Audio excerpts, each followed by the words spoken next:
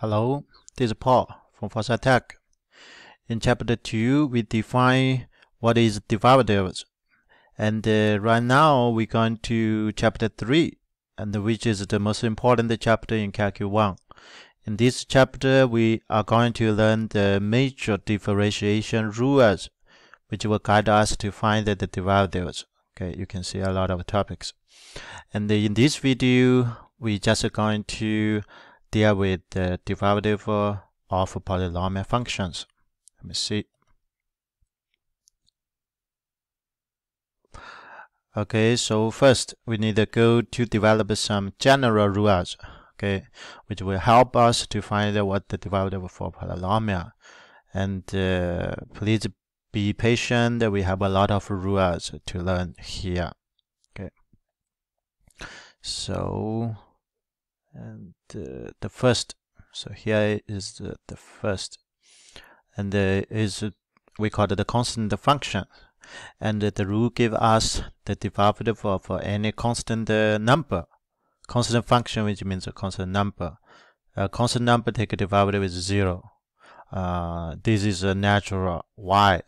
Because a constant function is just a horizontal line, and which has a horizontal tangent line. So the slope for the tangent line is 0, right? Horizontal. Therefore, the derivative is 0. Or you can use the definition. So can you see the first step is just the definition, right? The derivative functions. And then you plug into the value. See what do you have? You will have a c minus c, which is 0. And the limit, therefore, is 0, of course. And now the second is the most important in this topic today. Okay, so we call the power rule. What does the power rule tell us about?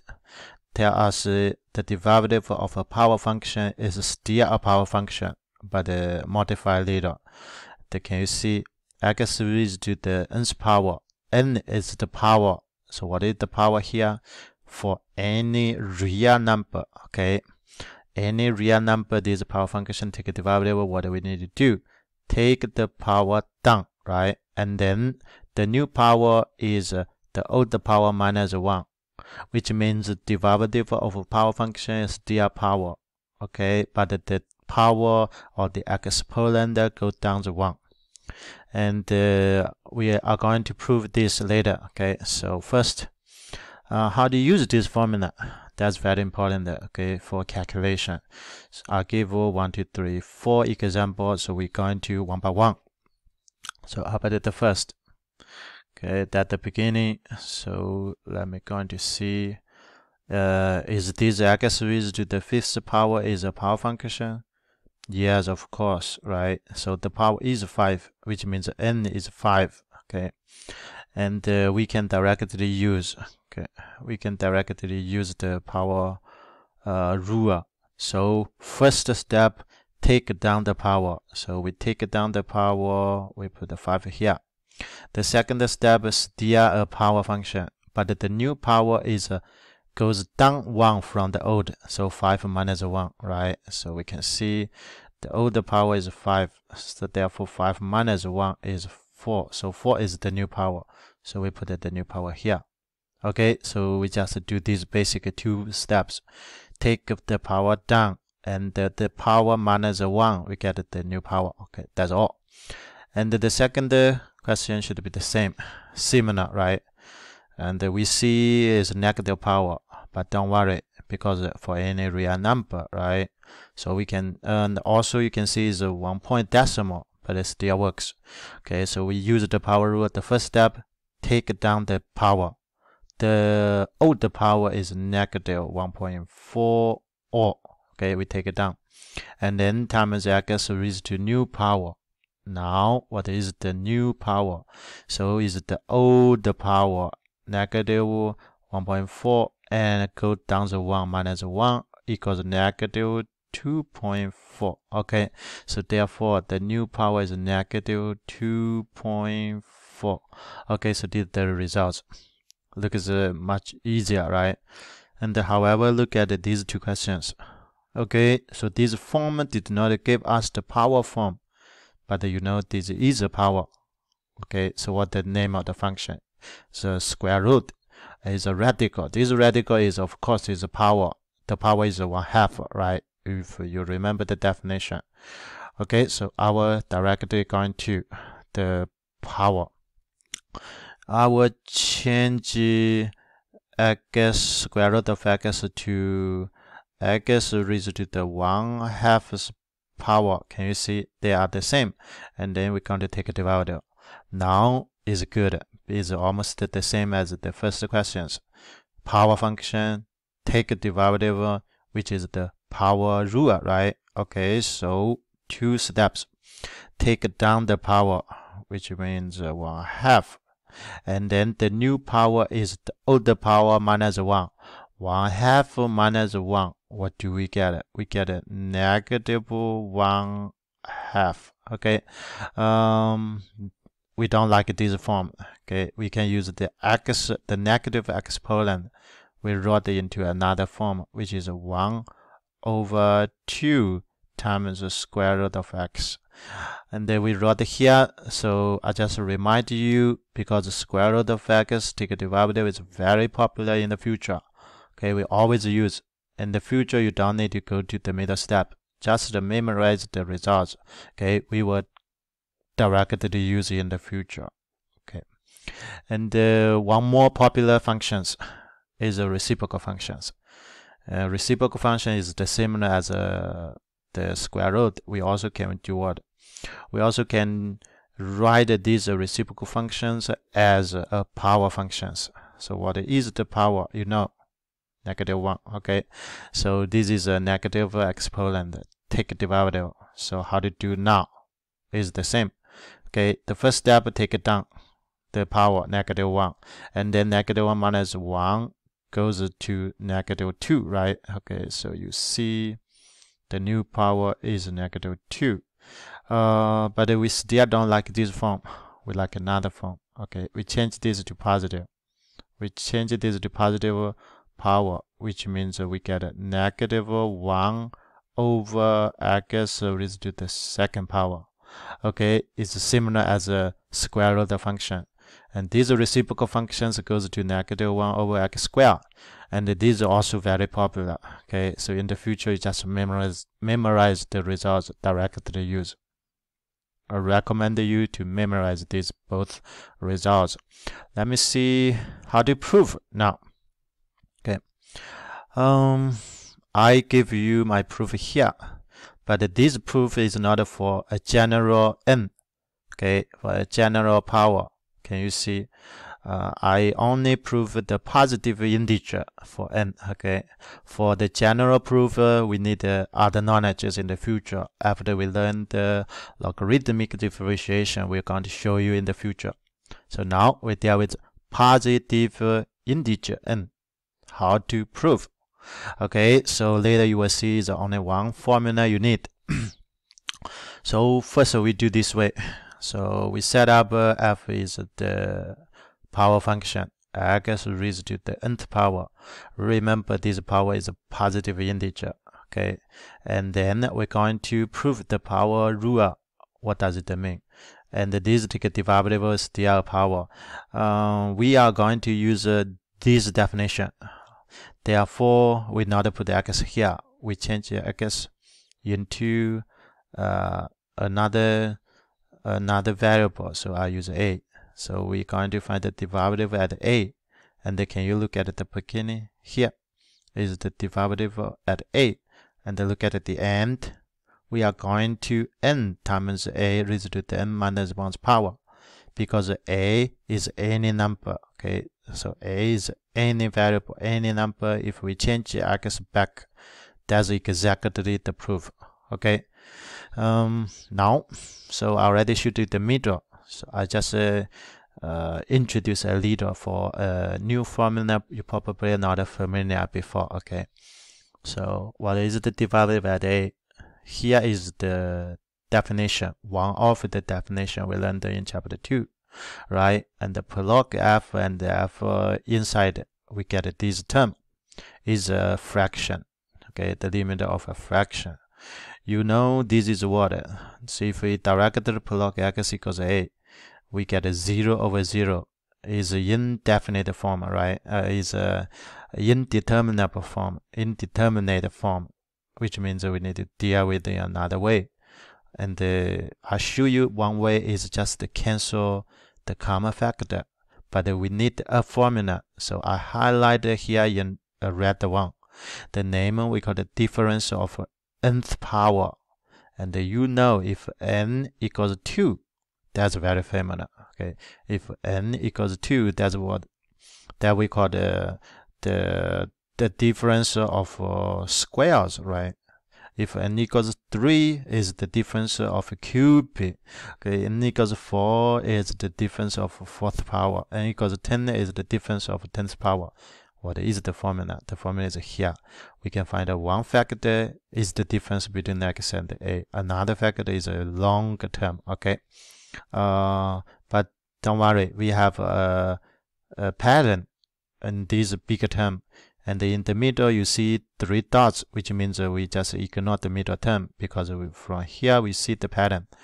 And what is the pattern? The pattern is the power of x goes down. N minus 1, minus 2, minus 3, x 1's power, 0's power. And the power of a goes up. See, here no a, which means 0. 1, 2, the power of n minus 1, the power of n minus 2, n minus 1. And if you add the power for each term together, is also get n minus 1. Okay, so here is the pattern. This is probably a new formula for you. How to verify this formula? Easy. Okay, I just leave these questions to you to finish. How to do distribute x, we have a lot of term, and then distribute the a, we have a lot of term. Then we cancel most of the term, and then we get a 2 term left, which is x to the n minus a raised to the n. Okay, now if we have this formula, easy. Now what to do? We have x minus a. X minus a is a common factor. What are we going to do? We cancel, right? We cancel the common factor. See, what do we get? We get this term, the bigger term left. The bigger term is a polynomial, so which is a continuous, right? We can directly substitute. So substitute the x. Okay, so we get this. Okay, you can imagine by the product rule, each term is the same. A raised to the n minus 1. How many terms you can go to find? Okay, so x 1's power goes to n minus 1's power.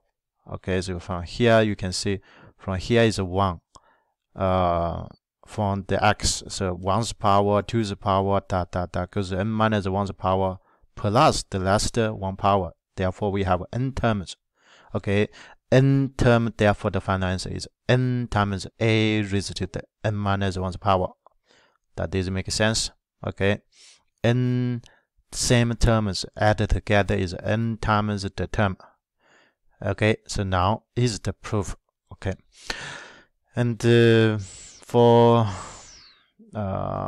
another property we can see now. Okay, so here is another property. And this is the yes. So now we find, and this we call the constant multiple rule. Okay, is important rule. What does this mean? And so yes. So now good. This constant multiple rule tell us, and if we use a constant number times a function, we call the constant multiple of f, right? And take divider, see what do you get? You don't need to take a divider to see, okay? You just factor the c out. This is the rule tell us. Or someone you can say this, and the derivative of a constant multiple is the constant multiple of the derivative, okay, right? And I will going to prove later. So first, how to use this?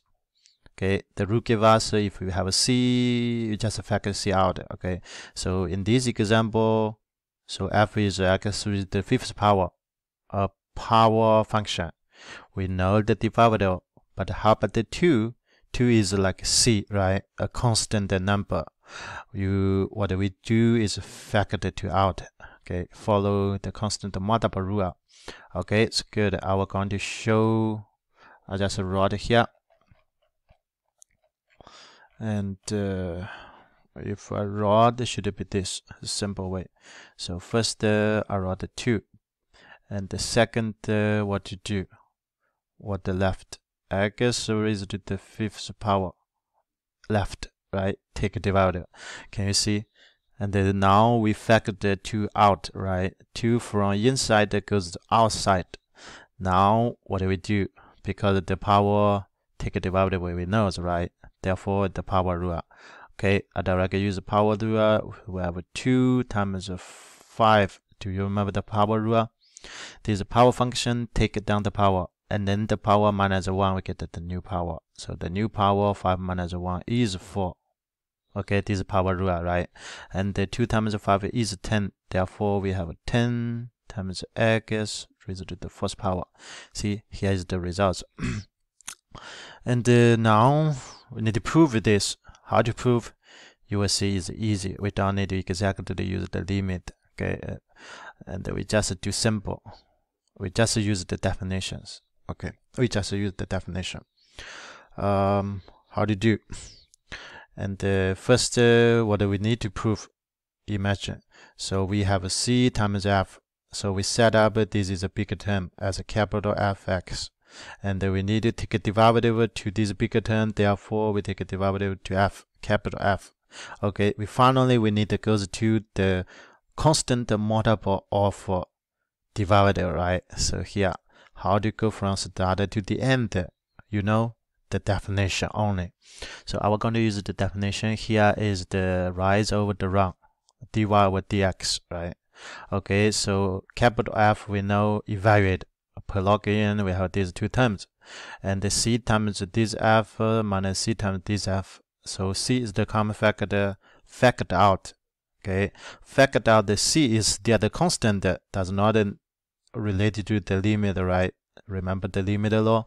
Okay, the constant number can factor out again. So finally we're going to this term. Okay, so this is already the answer. Why? Because this limit is just the divider. Okay, we use the definition. So it's simple to verify. So this is correct for the constant multiple rule. And we have a few rules. Now we move to another. So can we look at this rule? And this time the rule we call it sum rule. What does it mean? If we have add 2 functions, so we get the sum. Now we take a derivative of the sum. See, you can just distribute the derivative to F, distribute the derivative to G. Okay, what does that mean? And the rule gave us all we need to do. Just take a derivative separately, which means we can separate the 2 terms. Okay, find the derivative separately, then add them together. In other words, is this the derivative of the sum is the sum of the derivative. Okay, or some say just distributed.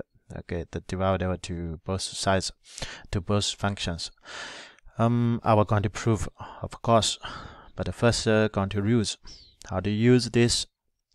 We take example. So for F is a power, for G I also give a power, and then add the 2 power together. Can you see? Okay, this is the sum. Take a derivative is the derivative of the sum, derivative of the sum of the derivative, right? So our going to do is this way.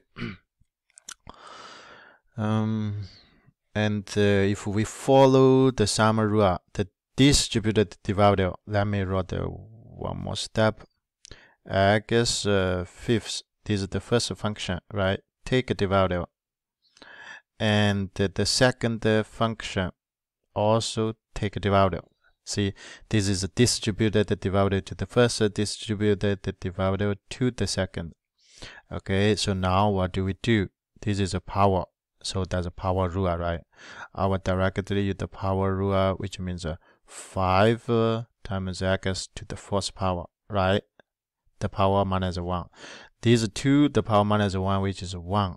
is 1, we just ignore, so we get it to x, the power 1, which means the power 1. Use this is easy. Now we deal with how to prove. Okay, so the same as the last constant multiple. What do we need to do? Use the basic definition. Okay, so we don't need to do a lot. I already proved it here. You can just have a look. So first we set up f plus g is a capital F. Okay, we're going to try to simplify. Okay, so and the sum, the derivative of the sum, which means the derivative of the capital F. So, and look at the end. Should the be proof is the sum of the derivative, right? From the beginning to the end. All we need to do in the middle, use the definition. And then manipulate it a little bit. So the first definition is here, right? That's delta y over delta x. We use the definition. And then evaluate the capital F at x plus h is these bigger two terms, because capital F is two terms added together. Then minus capital F at x is these two terms. Do you remember at the end? We have to separate the f and the g. Okay, so therefore we separate the f and the g. Just group f and group g. If we group this f minus this f, put here. If we group this g and this g, we put here.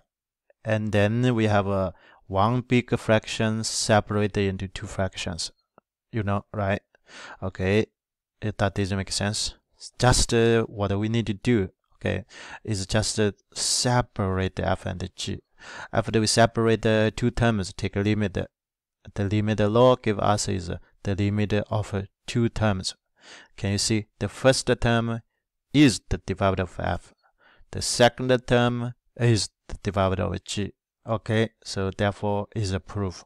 It's super easy. You just separate the f and the g. One more term. Can we look at this rule? Is what? The difference rule. Okay, all we need to do and this term.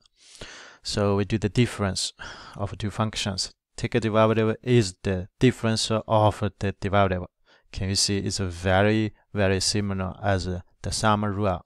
Okay, of course, for the subtractions, no big difference to the addition. Okay, later we're going to prove. We just use the sum rule and the constant multiple rule. We easy to prove.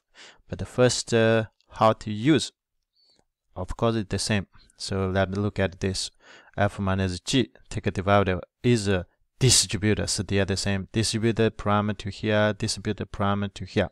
Okay, and then do the subtraction. So I will going to see. Okay, so is what? Is, I guess, the first power, the first term, take a derivative. So minus, therefore here is still minus. Okay, so the second term, take a derivative, which is x, take a derivative. Okay, I will going to do now easy. There's a power, use the power rule. So take down the power, and then the power minus 1, which is 3, right? Minus, and this no power, which means 1. 1 take it down, 1 is still 1. We ignore, and then what? 1 minus 1. Can you see what do we get? We get 0. Okay, no one will write this way. I guess read the 0. Okay, is 1, so we wrote this. Okay, there's a copy and then minus 1. Okay, so here I just show you one result in the future is frequently used. X take a derivative is 1, right? X take a derivative is 1. Okay, I put here x take a derivative to x is 1. In the future, we will use this frequently, so just memorize. And then now we're going to prove. So how to prove? I said we just use the basic, okay, the sum and the constant multiple. So how to do? So this is the subtraction. We wrote the subtraction. Let me see here. The subtraction we wrote into the addition. Okay, which means what? Which means the second term is negative g, right? Negative 1 times g is negative g. And then now, what do we have? We have the sum rule to use. Okay, so distribute the prime to the first, distribute the prime to the second. Now we look at the second term. Second term is a constant multiple of g, right? So we use the constant multiple rule. Therefore, -1 factored out is minus, and the g take a divided. Can you see? That's the proof. Okay. And now almost most of the property we learned. Okay, we deal with. So we have one more here. This is not new. We just merge. Okay, we just merge or compound the sum rule and the constant multiple rule together, and we call the linear property, or we call the linearity. Okay, and can you see what is linearity tell us? So a, b is a constant number, f, g is a function. So ax plus g, bg, this we call the linear combination of two functions. Can you see the left? The left is the derivative of the linear combination. The right, so take a derivative first, and then do linear combination, which means the right is the linear combination of the derivative. Therefore, I wrote the sentence here. Linear property, which means what? The derivative of linear combination is the linear combination of the derivatives. Okay. Another way you can just simply say is distribute the prime to only f and g. Forget about the a, b. Okay. So I will prove later using the sum rule, the constant multiple rule. Linear property is very important. Okay, definitely for differentiation. Why? Because in the future, when you learn Calc 2, when you learn the integration in Calc 2, and you will find the same linear property. Okay, going to integrals. Okay. Let me look at these questions. How to prove? Sorry. And so, how to practice the linear property? Do you remember linear property means what? Distribute this prime to f, which is x raised to the third power. Distribute this prime to g, which is x, right? Okay, then we have the linear combination of the power function. Okay. Because the power take a derivative is still power. Okay, so now all we need to do is just do this. We're going to use. So how to use? Okay, so distribute this prime to x to the third. So 2 is still 2, right? Okay, and we're going to x to the third power take a derivative. And then plus, of course, is still plus. And the 3 is still 3. Okay, what is g is x. So we put x. Take a derivative. Can you see? Here is a plus 3, so still plus 3. Someone imagine if it's minus 3, so here still minus 3. Okay, it's the same. Now is the what? Power rule. Okay, so I directed it. If someone you are familiar, I skip one step. This take it down is 3. 2 times 3 is what? Is 6. Is just 6. X to the second power. And then plus 3. Do you remember we just did the x take a derivative is 1, right? So just plus 3. Okay, it's already. And how to prove? So we just say compound the sum rule and the constant multiple rule. This is the way. We just simply have a look. So the linear combination take a derivative. So if we see AF is a capital F is a big function, B times G is a capital G, which means the sum. So that's the derivative of the sum is sum rule. Okay.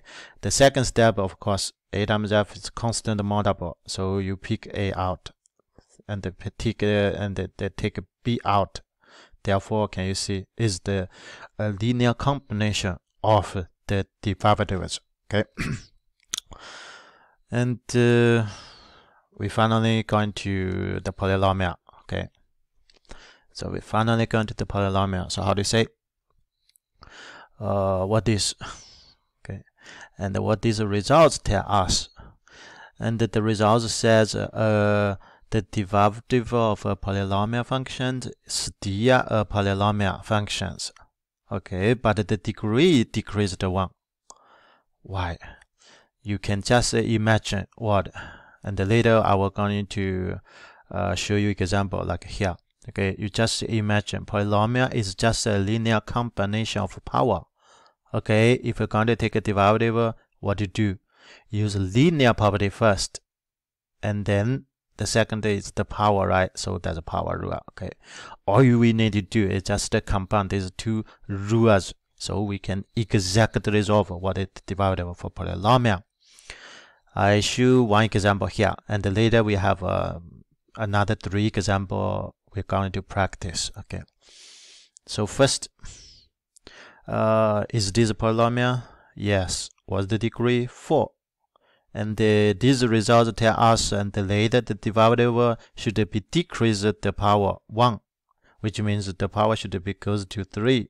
Okay, we are going to see why. Okay, so first, so that's a linear combination, right? See, that's a constant. So the power, I guess, reinforces the power, power. So we use the linear property. Let me write here. All we need to do first, we use the linear property, which is the linearity. Okay, I just say linearity. So I use the linearity. Okay, the linearity we have 3, right? And these take a derivative, distribute the prime to the power functions, and then plus 2, and distribute the prime, the derivative to here, and then minus 5, which means plus negative 5, but it's still the same. Okay, prime. Okay, and then minus a, take a derivative. See, this is the linearity. Now you know what to do. Power rule, right? Each term is a power. Okay, so that's a power rule to do. And if we use the power rule, I think now you will get what?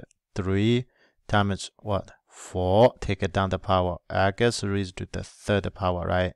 Okay, the second is do the same way. Take it down 3, and then 3 minus 1, always. And you remember the results. I guess take a prime is 1, right? So that's a 5, just times 1. Constant take a derivative is 0, so minus 0. Okay, and then what? And then, sorry, let me see. I will going to erase this. Constant take a derivative is 0. Okay, so now we just simplify. What do we get? We get 12 x the 3rd power plus 6 x the 2nd power minus 5. Okay, the 0 we cannot. So does this the degree is degree into 3? Definitely, right? Can you see? You can see at the beginning the degree is what? At the beginning the degree is 4. At the end is what? The degree equals 3. Okay, and of course the answer is still polynomial, right? Okay, so you know the result is correct. And we have 3 examples left. Not many. Pay attention and be patient with me. So how do you differentiate? Differentiate, which means to find the derivative. Okay, to find the derivative of this function, what is this function? This is exactly a polynomial, right? We just did one. So follow the same way. First, linear property. Second, power rule. Okay, so I will going to do. This is just the normal way. Okay, the very, very normal functions. So the first step, I will going to find the derivative. The first step is linear property. Okay, we figured out. Take a derivative, right? And then minus 2.5 t squared. Take a derivative. Can you see? Derivative to the linear combination is just derivative of each function. The constant number does not matter. And the plus 6.7, of course, you know, is this take a derivative. Okay, so this is the linear property. And now is the power. Each term is a power function. So what do we get? We get a 1.4 times 5t raised to the fourth power rule minus 2.5 times 2t one's power, okay, power rule. Constant number has the derivative of 0. And then simplify is 7t raised to the fourth power, the first. The second is 5 times t. See, super easy to get. Okay, so this is the first questions. We have another 2 more questions. Now look at it. You will say, this looks strange. I show this example to you, so how to deal with this type. This we have a parenthesis, but if someone you know the Fourier, remember the Fourier, right? Expand the terms. We use the Fourier to distribute the distributor, and then what do we get? Imagine, what do we get? We will get a polynomial, right? Okay, therefore, even you look at this term, look, it's not good to do, but after you expand, you will get a polynomial. If you have a polynomial, and then what to do? A linear property and the power rule, you will get the answer. Okay, so now I will just going to do this. Follow the basic idea. We use Fourier to expand. The major one, let me show here, is what? Is expand. Okay, so this is the most important. How to do? We use a Fourier. If you remember this, what is Fourier? Fourier is like this: distribute and distribute, right? Okay, so the inner distribute and the last we distribute. So after we distribute, see what do we get? I will get this. H is the name of the function. U is the variable. So we have the first is 3u square, and the outer is 6 times u, right? The inner is negative u. The last is negative 2. Of course, don't stop it here. We can compound like a term. 6u minus u is 5u. Okay, so what do we get? We get a 3u square plus 5 times u minus 2. What is polynomial, right? Is exactly what we just expected. Okay, this is a polynomial. Okay, this is a polynomial. Now we know how to find the derivative of h. Find the derivative of polynomial, so we use a linear property first, right? Let me see. So h, take a derivative, is what? Is 3 parenthesis u square, this power take a derivative, right? Plus 5 u going to take a derivative. Okay, so this is the second term, take a derivative. The last term, take a derivative, is minus 2, take a derivative. See what the name, this is a linear property. Let me use linearity. Okay, it's a linearity. It's just a linear property. Now is what? Power rule, right? Okay, so I directly use the power rule. Okay, so now is the power rule. See, what do we get? Use the power rule. I get 3 times, take the power down, and then u, 1's power, right? And the 5 times, remember this, you take a derivative is just go to 1. Okay, just 1. A constant take a derivative is 0. So what is the answer? The answer is 6 times u plus 5. Okay, equal to 0. See, that's a still polynomial, but the degree goes down 1.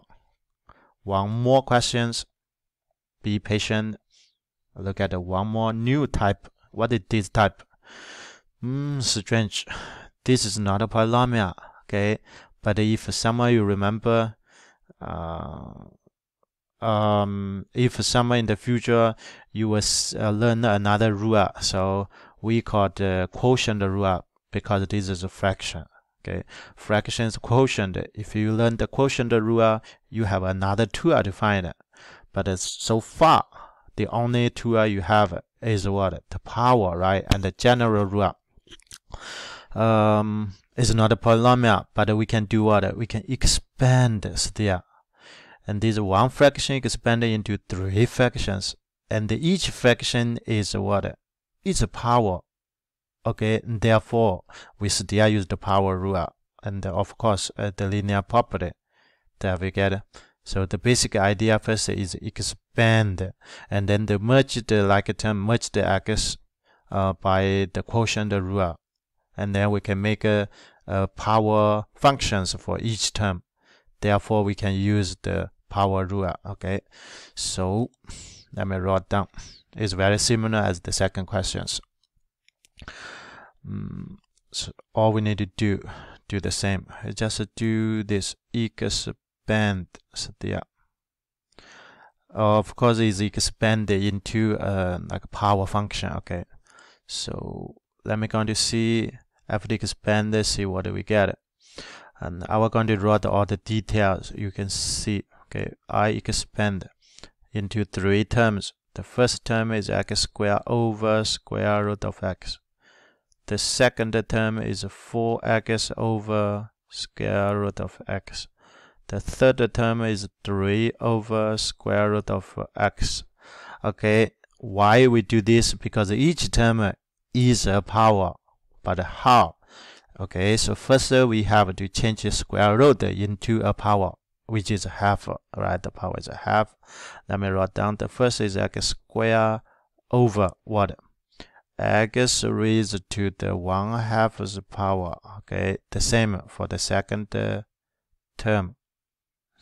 Over x raised to the 1/2. The same for the last term.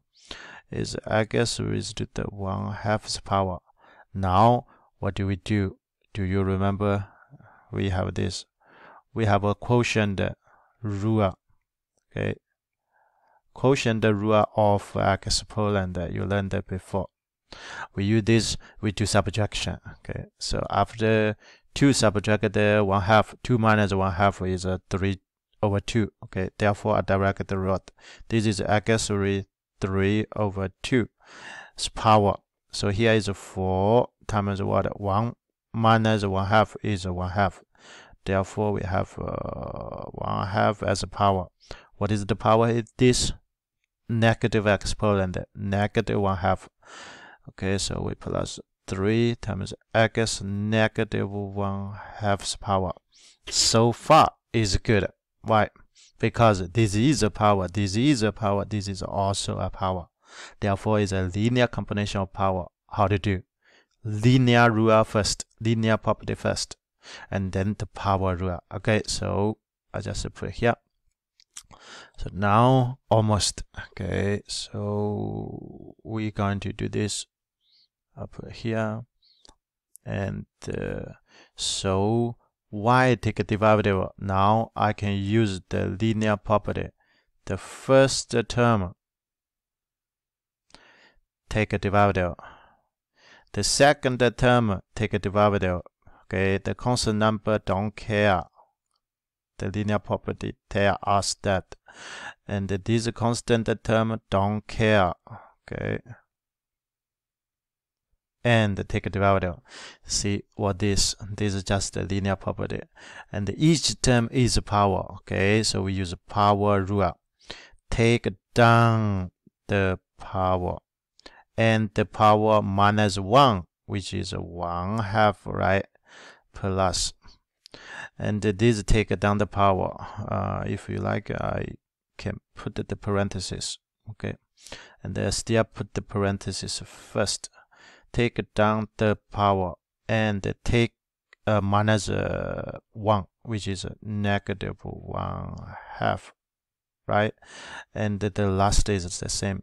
3 times take down the power minus 1, so we go to negative 3 over 2. Okay, so we simplify a little bit, almost. Okay, So this one was 2, and the 4 times 1/2, we get 2, right? 1 negative 1/2, and this is negative, so minus 3 over 2 x negative 3 over 2 the power. This is the final answer. And that's all. Thank you. Okay, so I hope you learn all the rules about the polynomial, the basic. If you have any questions about this topic, please leave your comments. If you like this video, please subscribe to my channel for more videos. Okay, and you can see here. And in the next video, we are going to deal with the derivative of natural exponential functions. Thank you. Have a nice day. Bye.